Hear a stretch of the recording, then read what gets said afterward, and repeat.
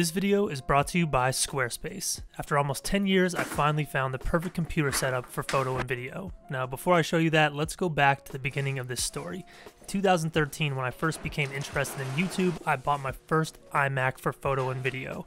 Couldn't even tell you the specs on this, it's so old, but it's extra thick and still has a CD port. And a year or two later, I got my first MacBook Pro. This is as my career started to grow in creativity. I wanted to be able to take a computer on the road with me while working with clients and going to an offsite office. For years, this setup worked perfect, and this is the setup I used for a lot of the early YouTube videos on this channel. Things started to get a little more difficult around 2018. You see, the MacBook that I was using, the keyboard burnt out on that computer. This was a common problem with these MacBooks because of the heat from processing photo and video. Eventually, the keyboard no longer worked. So I chose to replace this computer with a very entry-level MacBook Pro. It didn't have a lot of memory, didn't have a lot of RAM, and to make matters worse, it only had 2 Thunderbolt ports and it didn't have an SD card reader. This was a terrible time in Apple computers, and it made really simple tasks like importing an SD card to an external drive while your computer was charging way more of a task than it needed to be. Now, I made the best of it for a little while and used this computer up until fall of 2019 when I decided to get another iMac. Now, this iMac had 32 gigs of RAM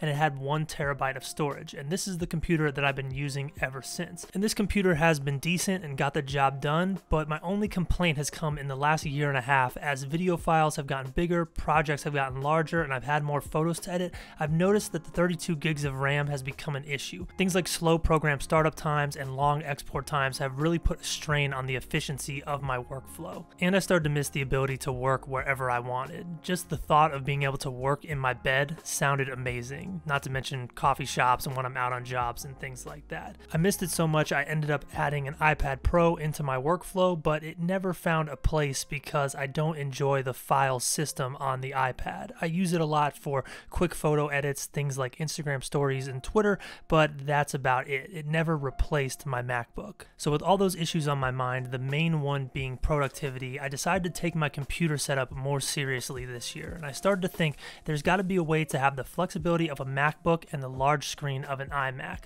Let's start with the laptop I picked up. This is a 16-inch MacBook Pro M1 Max chip, 10-core CPU, 32-core GPU, 64GB unified memory, and 4TB internal storage laptop. I went with this to maximize the screen size while also being able to maximize the processing time, and I wanted to have a lot of internal storage so I could add video files to the computer, edit them, and then eventually move them to an external drive. The first project that I completed this year was for my YouTube channel, and it was a 6GB video file, and I exported it in 7 minutes on this new MacBook. Using this MacBook feels like I'm returning to the MacBook that I loved so much back in 2015 when I started my career, and it solves all the issues that I had with that second MacBook I had around 2018 and 2019. You have an SD card reader on here so you can easily import files, you have plenty of USB-C ports so you can add an external drive, and MagSafe charging. And one great thing about MagSafe charging is that it allows the charger to come off easily if someone happens to walk into the cord. You don't have to worry about your laptop being pulled off the workstation or desk that you are using.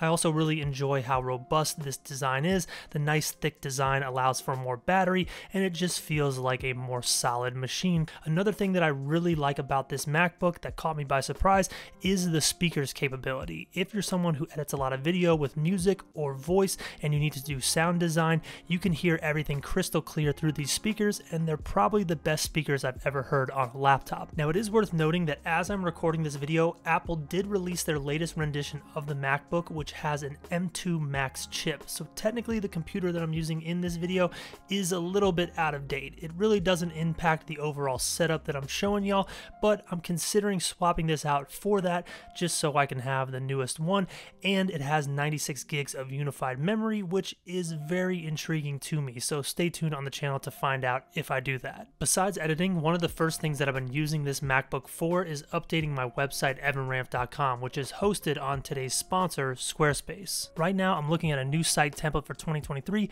and that's one of my favorite features of Squarespace. It's so easy to completely redesign your website using the drag and drop templates that require no web design experience. And these templates are designed with every creative need in mind. If you're someone like me who sells products on their site, they have e-commerce templates that make it easy to sell prints and presets. Or if you're someone who's more interested in showing their creative work, they have templates designed specifically for showcasing a portfolio. And another feature on Squarespace I really enjoy is their email marketing features. I can have my website and all my email marketing contained in one place, and Squarespace organizes the list of people who've subscribed to my email list so I can send them updates on new products and announcements throughout the year. Now, Squarespace is hooking up everyone on this channel with a free trial. Just go to squarespace.com/EvanRamp to try it out, and when you're ready to sign up, you can use code EvanRamp to save 10%. That's squarespace.com/EvanRamp.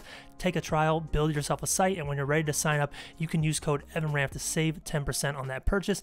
Thank you to Squarespace for sponsoring today's video. So like I mentioned, I did enjoy the large screen that my iMac provided, especially for editing video and editing photo. It just makes your life easier. So I decided to pick up a base model studio display from Apple. This essentially gives me the screen of an iMac with the mobile capabilities of a MacBook. And it was really easy to set up. You just take it out of the box, plug it into the wall, plug it into your MacBook, and now you have a dual screen setup. And MacBooks have a feature called clamshell mode, which means the computer can be closed, but you can still run the computer on a screen like the studio display. And I was even able to hook up my LG dual up monitor to this setup and create a 3-screen setup. Now I need to play with this a little bit more and perfect it. Right now I'm not exactly sure how this is going to fit into my workflow. I also replaced my keyboard and trackpad, and one great thing about Apple accessories like this is that they're easy to connect and they don't override the keyboard and trackpad on the MacBook when they're connected to a studio display clamshell setup like this.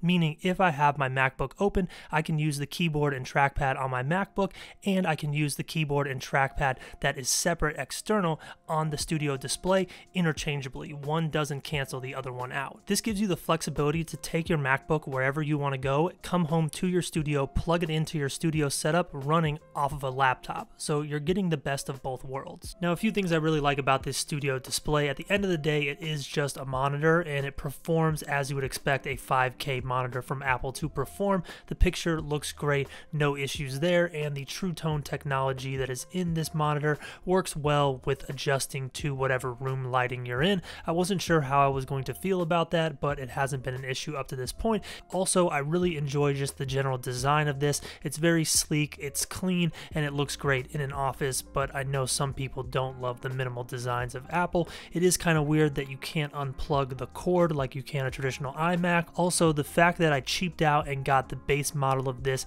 prevents me from adjusting the height, which isn't a big deal for me, but I could see some people having a problem with that, especially if you eventually change desks or something like that. Now, one big thing I want to make explicitly clear in this video is just because I'm investing this money into this setup doesn't mean that you have to. This is a setup that works well even with a base model MacBook.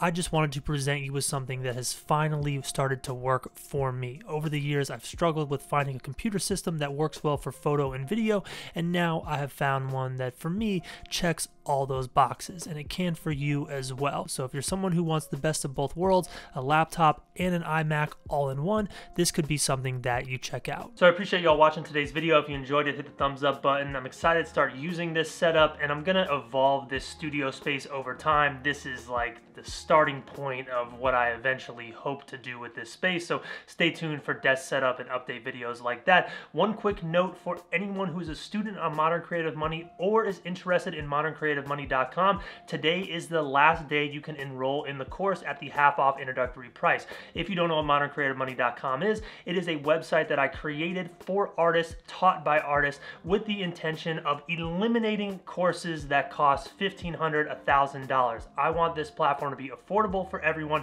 and the first course we launched is called Monetizing Modern Creativity, and this course is a business basics foundation course, essentially taking everything I've learned over my career, condensing it down into 3 hours and 9 workbook pages for y'all, so you don't have to make all the mistakes that I did and do all the trial and error of building a creative business. Now, the reason we're taking the course offline is because I'm bringing another instructor in to help me make the course even better based on the feedback that current students have sent me. And I'm going to send another one of those emails to current students and anyone who signs up today, so y'all can take the course and give me feedback and make sure we're adding everything y'all want. Some of the topics we're going to add to the course include creating a portfolio, the basics, pitch email plus a workbook page, sizing up a client's budget, pitch deck basics plus a Canva template, creating a product budget, quote calculator worksheet, image licensing basic, licensing template worksheet, what is a retainer client. We're going to talk about negotiation examples for social media deals, social media sponsorship delivery process, the licensing double dip of social media work.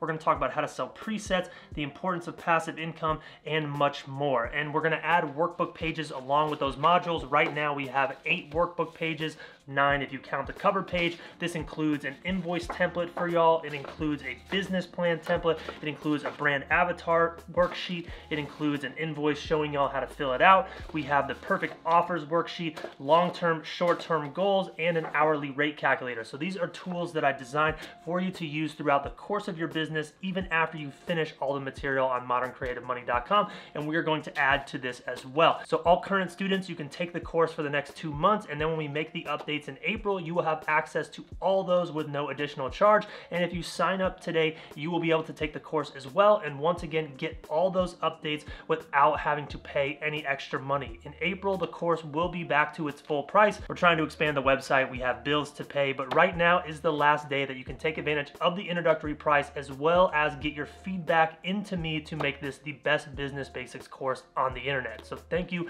for listening to this message. Thank you for supporting moderncreativemoney.com. And if you have any questions, feel free to ask them in the comments. But today is the last day to get half off on this platform and get access to all the additional information we're adding in April with no additional cost. Thank you to everyone for supporting the channel. I'll see y'all next time.